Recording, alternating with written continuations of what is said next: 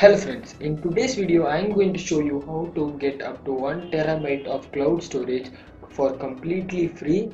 So this can be the best alternative for Google Photos and Google Drive, because Google Photos is no more going to be free from next year June onwards. So watch the video till the end so that you will get up to 1 terabyte of free lifetime storage, cloud storage for completely free. So watch the video till the end.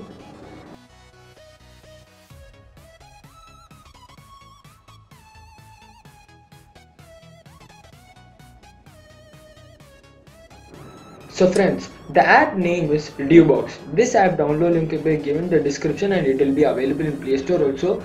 So after opening this app, you can see a sign up or login page.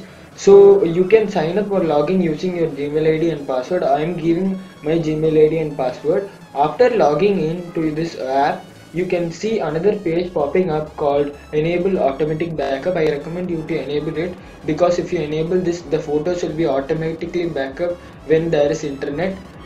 So after completing all the steps, you can see three options below: files, albums and profile.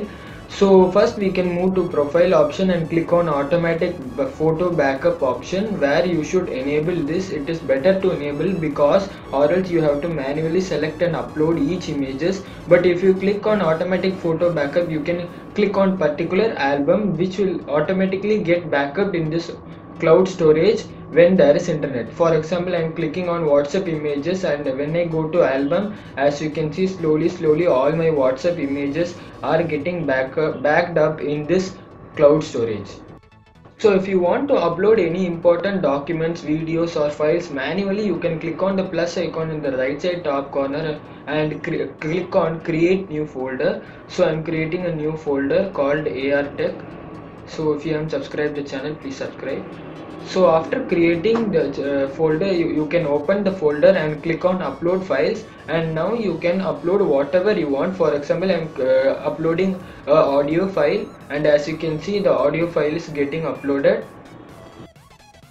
So after uploading all the files, you must click on the option refresh, and as you can see, the file has been uploaded. Like this, you can upload photos, videos, documents or any other files using the same procedure or following the same step again. And there is storage up to 1 terabyte or 1000 GB.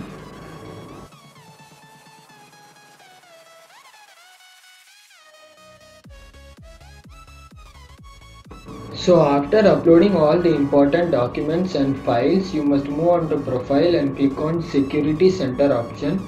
There you will be able to see an option called screen lock. You must turn on that option, and they will ask you for a passcode. I am just typing 1234 as a passcode. Then when any intruder tries to open your online cloud storage and see your important files and data, they have to enter the password to see that. So it's a security feature. It will be safe for your important files and document.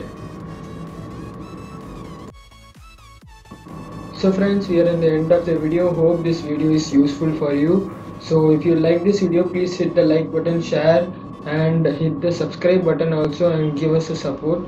So I will catch up you in the next one.